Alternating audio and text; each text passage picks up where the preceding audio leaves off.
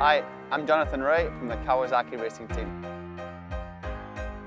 We were very competitive in Jerez compared to other seasons. I felt strong to race to the end in race 1 with the Ducatis and Yamahas, which in the past was impossible. Then race 2 to win Super Pole, but race 3 I feel like we got a big curveball. We did exactly the same with the bike, the tyre, but I had zero grip from the beginning, so tried to push this result under the covers and forget about it. And with a reset to 0 for Portimao, we can try to focus on some race wins this weekend.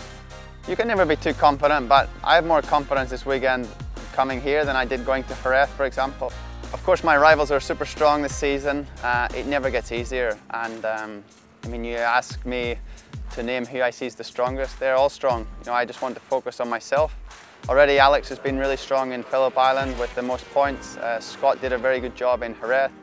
But I see this season with many chapters. Many guys can be strong in each circuit, but it's more important to be consistent through the year. So that's my plan, and let's see how it works out.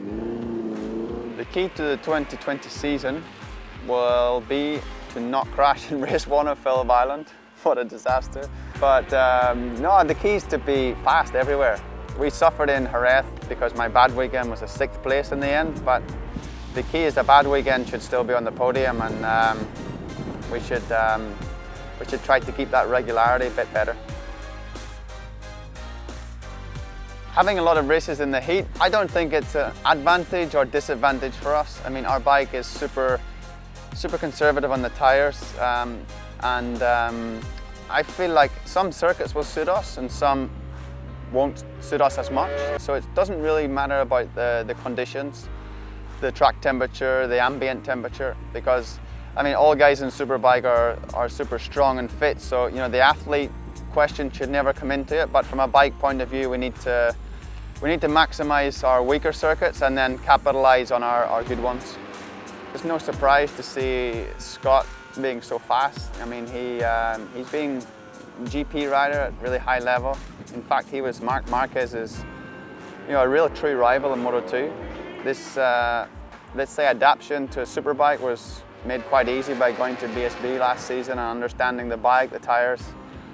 And of course, with a good test program, one of the top teams, manufacturers, he has all the potential to do exactly what Alvaro did last year. He's doing a good job leading the championship already, but he's the same as like Alvaro was doing last year, so I need to chase, to have that same mentality, to chase them down and try and turn the tables. I've had incredible rivals in the past, guys like Chaz, Tom Sykes, and Scott's just another one of 3 or 4 guys this year, so it's disrespectful to always ask me about Scott, because there's so many fast guys, Toprak, Van der Mark, my teammate, Chaz, so many guys to name.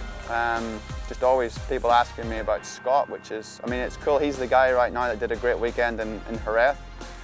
This weekend could be someone else.